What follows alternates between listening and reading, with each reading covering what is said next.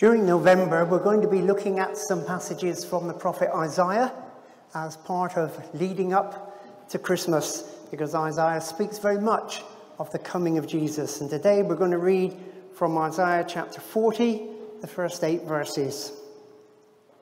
Comfort, comfort my people, says your God. Speak tenderly to Jerusalem and proclaim to her that her hard service has been completed, that her sin has been paid for, that she has received from the Lord's hand double for all her sins. A voice of one calling in the desert, prepare the way for the Lord. Make straight in the wilderness a highway for our God. Every valley shall be raised up, and every mountain and hill made low. The rough ground shall become level, the rugged places a plain, and the glory of the Lord will be revealed. And all mankind together will see it, for the mouth of the Lord has spoken. A voice says, cry out. And I said, what shall I cry? All men are like grass, and all their glory is like the flowers of the field. The grass withers and the flowers fall, because the breath of the Lord blows on them. Surely the people are grass. The grass withers and the flowers fall, but the word of our God stands forever. When you get to chapter 40 of Isaiah, both the content and the style change rather radically. It's led a number of commentators to suggest that it's a different author. In fact, they put forward that there are 3 authors wrote the book of Isaiah. But there is, apart from speculation, there is no real evidence of this and no reason to believe that it's not the same Isaiah that we read at the beginning, who saw the vision of the Lord in the temple, writing right through to the end of the book. He's writing now at an interesting time in Israel's history, where about roughly 700 years before Jesus, the world power is Assyria. And as world powers do, they're engaged in conquering the world. Hezekiah is the king in Jerusalem. He thinks he can keep the Assyrians away by an alliance with Egypt. Isaiah is God's prophet, and he says quite clearly, this will not work. The Egyptians will not save you. Trust in God. God will deliver you. The country in those days notionally followed God, but at least the powerful, the comfortable, it was quite a token thing. Sort of idea that, yes, well, it's the Sabbath, so we're not going to work, but give our servants and our slaves a day off. Certainly not. What are you thinking about? How would we be looked after? And yes, we'll send offerings to the temple when we feel like it, but perhaps we'll, on the side, we'll do a few offerings to a few other gods just in case, you know. And there was nominal adherence to the Lord, but very token. And Hezekiah is a guy, he'd say he believed in God, but, you know, you've got to be practical, haven't you? You've got to sort things out. He was a great politician, and he was going to sort out the problem of Assyria, and he'd got all his plans for linking up with Egypt. The Assyrian general was called Sennacherib, and eventually the time came when his armies came down through Israel, surrounded Jerusalem. The Egyptians were no use at all. They didn't turn up. And there's Hezekiah trapped in the city with all the people and the Assyrian army surrounding them. And Sennacherib sends a letter, with gist of which says, look, your God's no better than all the other gods. We've beaten all this lot and this lot and this lot, and their gods didn't help them, so don't you rely on your God, he's a load of rubbish. It's a very dangerous thing to challenge the true and the living God.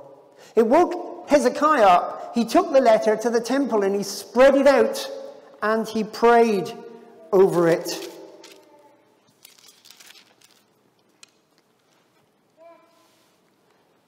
O Lord Almighty, God of Israel, enthroned between the cherubim, you alone are God over all the kingdoms of the earth. You've made heaven and earth. Give ear, O Lord, and hear. Open your eyes, O Lord, and see. Listen to all the words Sennacherib has sent to insult the living God. It is true, O Lord, that the Assyrian kings have laid waste all these people and their lands. They've thrown their gods into the fire and destroyed them, for they were not gods, but only wood and stone fashioned by human hands. Now, O Lord our God, deliver us from his hand, so that all kingdoms on earth may know that you alone, O Lord, are God.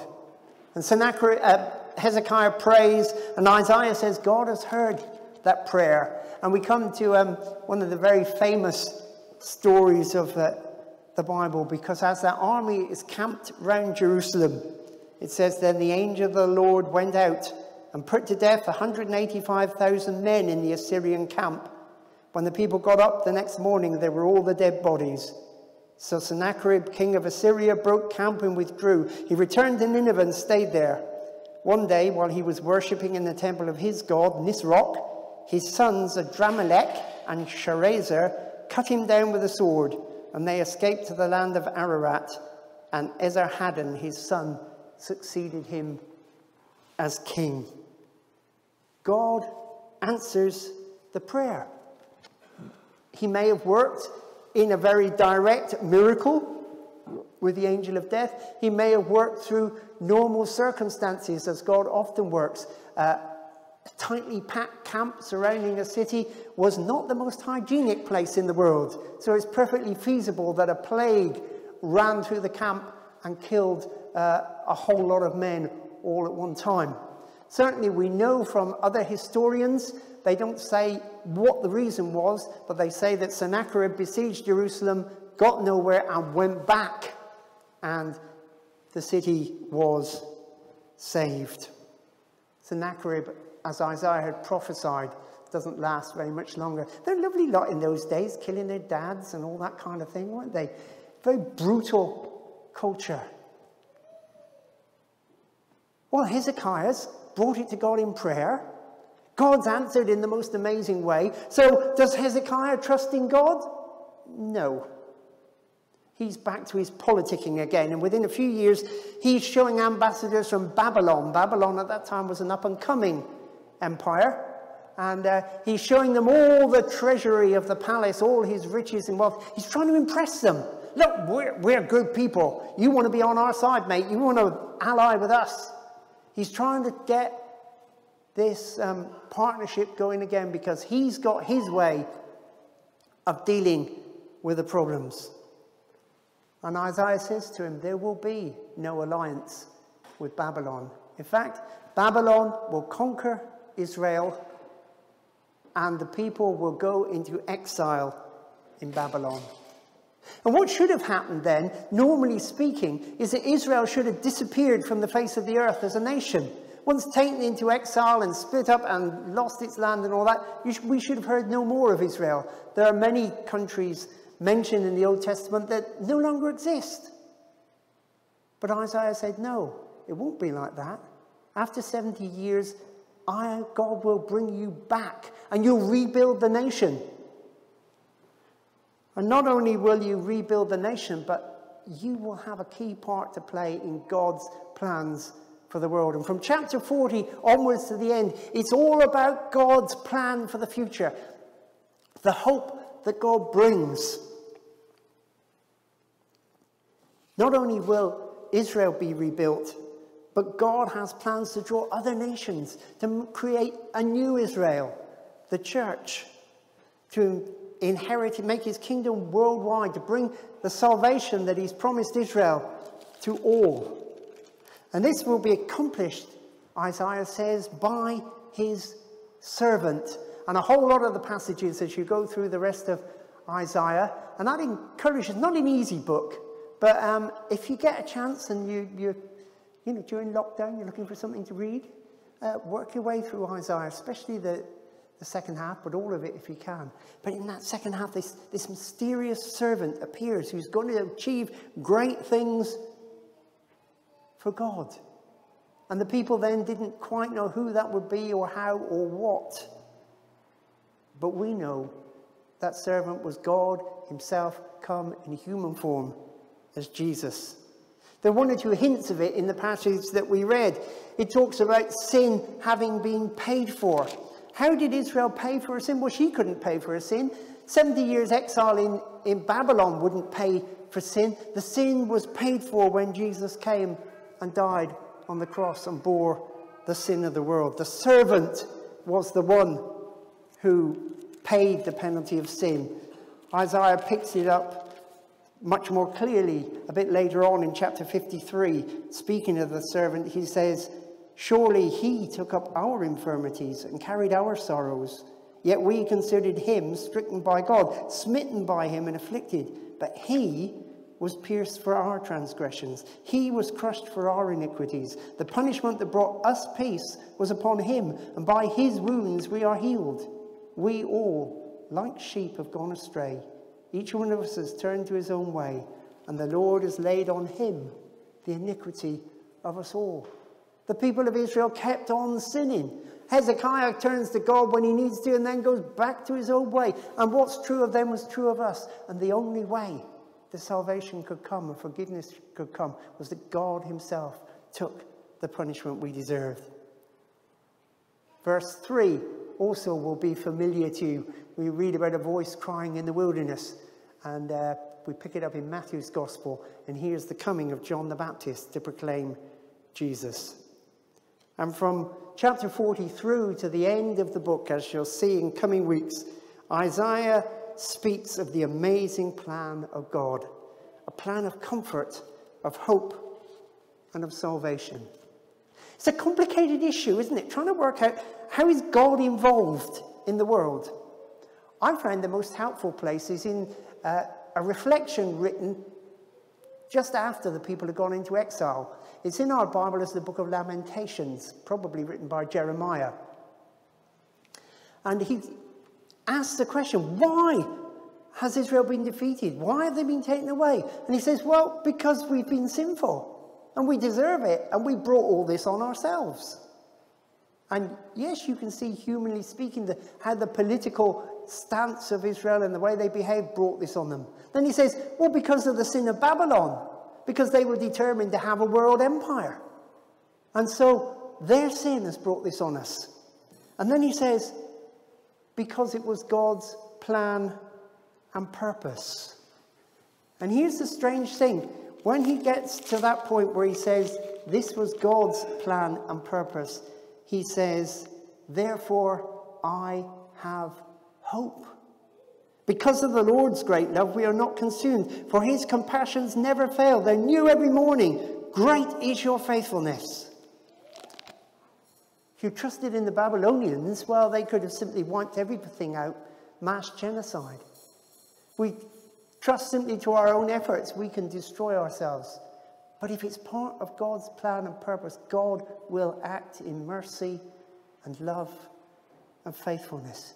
It's difficult to know. God sometimes works amazing miracles and takes the problem away instantly. More often, God works in and through the circumstances that this fallen world has brought on us and gives us strength and guidance to endure.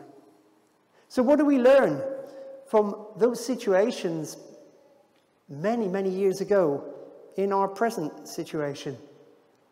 I think the first thing that we've learned through this COVID situation is that we don't have all the answers. Did you notice what Isaiah said?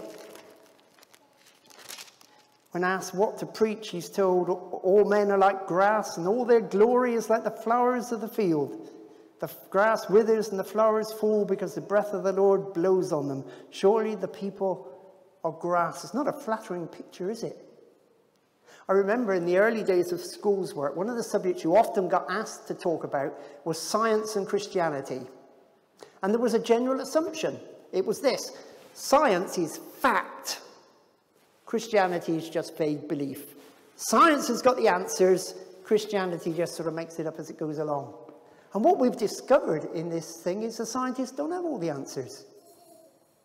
And if you've got two scientists, you've got three opinions. We cannot do it ourselves.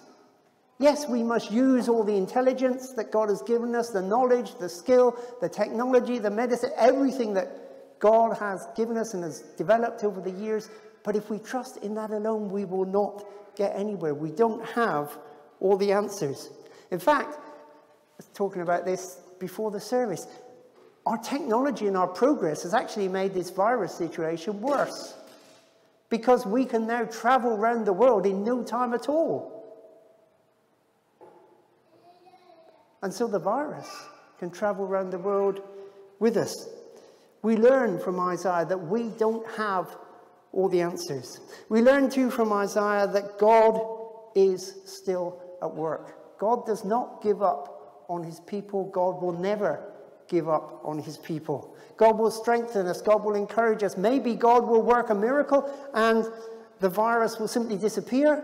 More likely, God will work through those who are scientists and doctors and what have you, to bring a solution.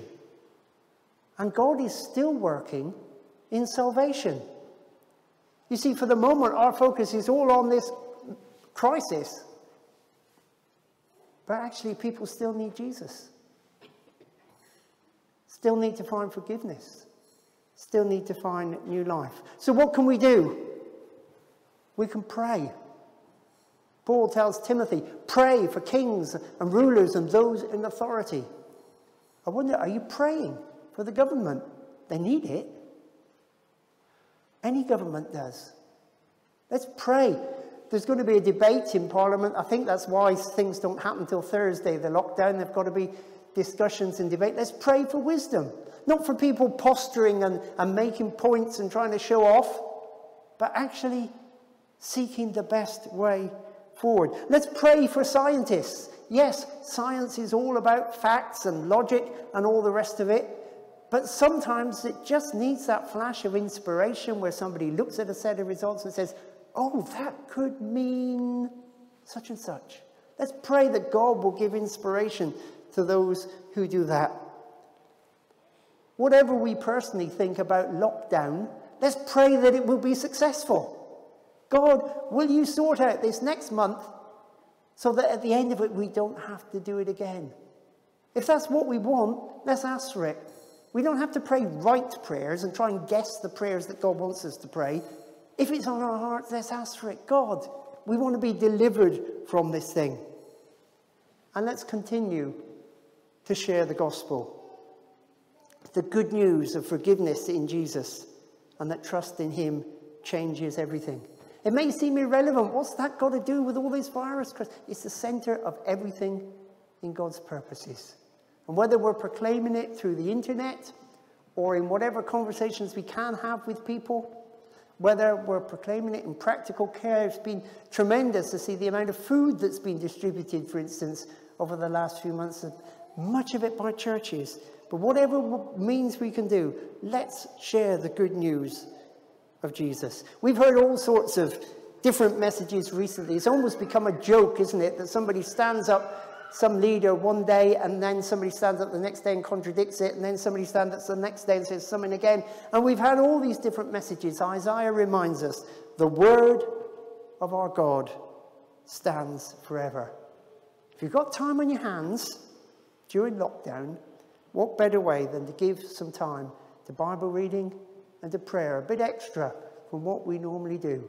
Let's use the time that we've got to get closer to God, and as we're able, to share him with others. Let's pray. Father, we thank you that you're at work as much now as you were in the time of Isaiah, that you can work great miracles, that you can work through normal means, that you can inspire and guide leaders and scientists, that you can bless and encourage us, that you can give us opportunities we never dreamt of would come up. So, Father, we commit all this to you. Pray that you will inspire us in our prayer life, inspire us in getting into your word, inspire us in sharing the good news with others, and be with us all, even when we're separated. For Jesus' sake, amen.